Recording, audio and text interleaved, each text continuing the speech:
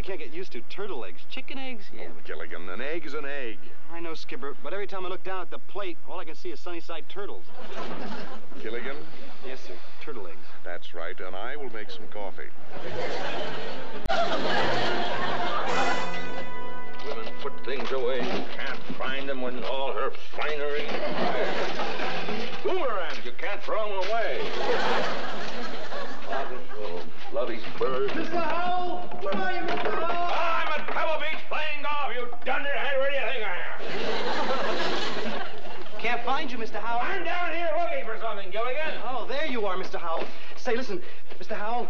That's how you know where I am. What do you think? I'm bending the elbow with the Maharana of Sarawana?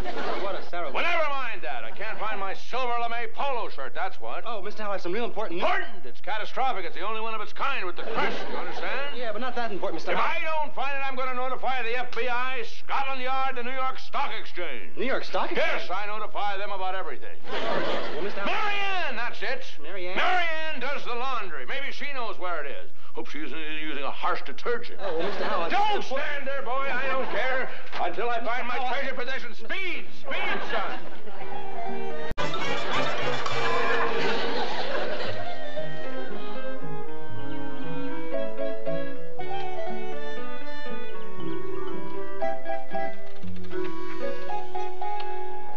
And now, once again, it's time for radio's most popular dramatic series, Old Dr. Young. When last we left County Hospital, Eileen Frobisher had been admitted for a checkup. Unbeknownst to her, her x-rays revealed something. Meanwhile, in another part of the hospital, old Dr. Young is talking to his son, young Dr. Young. Son. Nose. Oh, Gilligan. I'm sorry, Mrs. Howell, but I am improving. This time I got as far as the nose before I blew it. You're supposed to charm Marianne, not take inventory. Now, can't you use a more romantic voice? More breathless.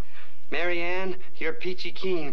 Gilligan, you're supposed to sound romantic, not asthmatic. Not so types. Yes. Well, exactly. I mean, they like men that talk about riding the range and bulldogging and shootouts and all that sort of thing. Okay, Bronco Billy, head her up at the pass. You're on, partner. They went that away.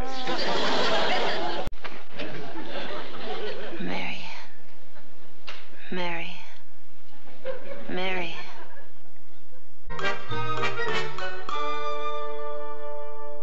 Young Dr. Young, on the advice of his father, the doctor, has told...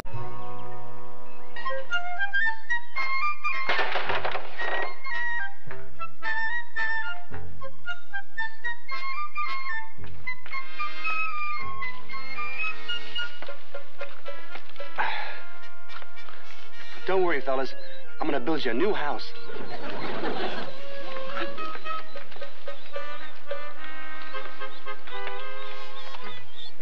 Whoops.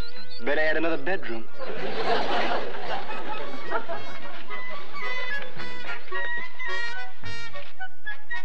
Really read your mind, Professor? Well, it must be some sort of a trick. I mean, it's impossible to read minds. Well, let's try him again, Professor. Try him again. I will. The index of refraction is n equals sine 1 over sine r equals v1 over v2. Well, there's no doubt about it. Minds. Well, why don't we just walk up to him and ask him? Well, I did. And he said that he didn't know. Oh, well, you can believe him. If there's one thing that boy can't do, it's tell an untruth. Yes, I know, my dear. It's so revolting. Years ago. Well, whoever wrote that book is a blooming idiot. Well, I'll ignore that. But according to legend, which now appears to be fact, these seeds were used by the ancient mystics to induce telepathic communications, a form of mind reading. And it works, Professor. Well.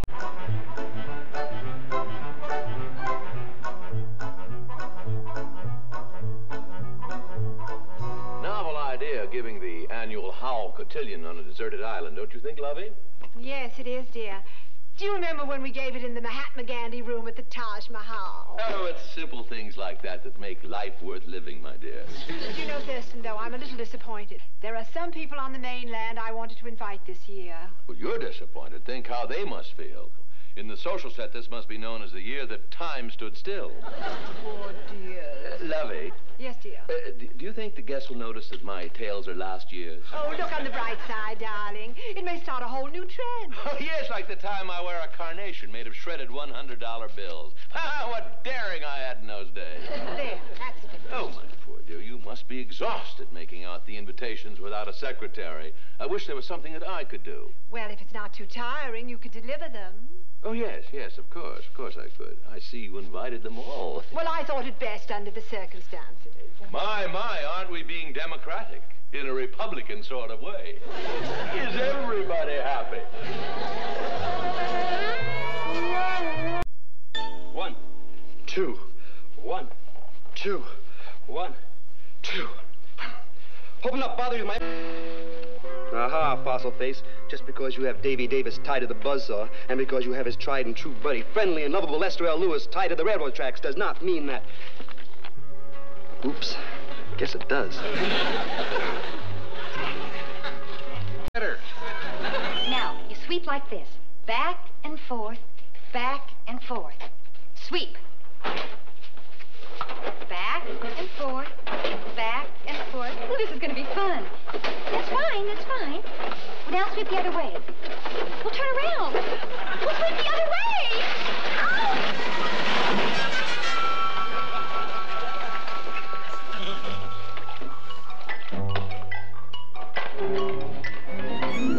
Are you going to take all day?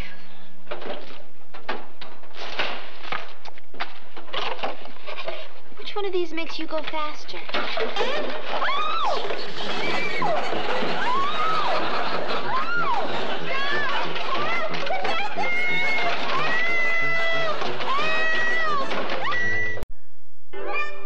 That's a grenade, all right. World War II hand grenade. And they almost got me and Gilligan with it. The question is, who were they, and why did they throw the grenade? Maybe they're trying to attract our attention. Gilligan, you don't throw grenades to attract attention? Unfortunately, Gilligan, people throw grenades in order to kill other people. Exactly. I mean, if you want to attract somebody's attention, you tap them on the shoulder and say hi. Hi. You're right. It's a good way to attract attention. Gilligan, will you be quiet? We're trying to think this thing out. Skipper, could it have been lodged in a tree and accidentally fallen out? No, Professor, it came flying through the air. With the greatest of ease, the hand grenade knocked us down to our knees. Gilligan, that is enough of that. I promise I'll be quiet. You be quiet right here. We're trying to figure out a plan of action. The important thing is motive. Why did they throw the grenade? I say the important thing is, how many have they got? Shh. They're trying to figure out a plan of action. Precisely why I'm here. So... Do this, Gilligan do that, Gilligan, always Gilligan. Don't tell me he threw you out. Just let him try, boy, just let him try. Well, then what's that? Well, everybody's using my side with their extra stuff. Let him try that again. Just let him try. Gilligan, there is no need to get angry. I'm not angry. I'm mad. Listen to me for a minute. If you're going to try to tell me to make a big, fat, and bossy, forget it. You realize that we're sitting on a keg of dynamite? Where? Not literally, but figuratively. 7 people cooped up on an island. It won't take much to light the fuse. That's okay with me. There was a case some years ago. 7 civilized people shipwrecked near Melanesia. All friendly, all helping each other. Until island madness set in. But we're not that kind of people. We're nice kind of people. So were they. Until they destroyed each other. Destroyed each other? D-E-D? Dead? Well, I wish you'd tell me what this is all about. But, darling, I did. Well, all you do is keep mumbling ginger money, ginger money, ginger money. It's a lovely little dozen.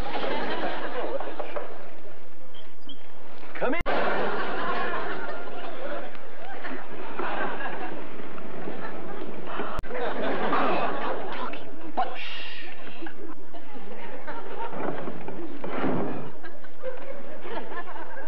Oh, thank you, Spirit. Louder.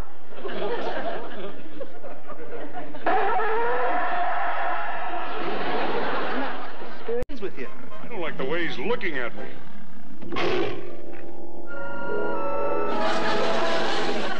I don't like the way he's looking at me either.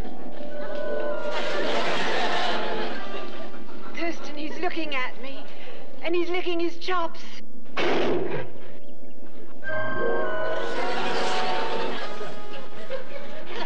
Mary Ann, Ginger, don't be afraid.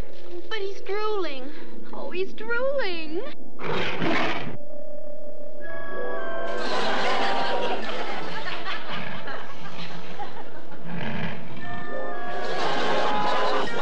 Gilligan. He loved him.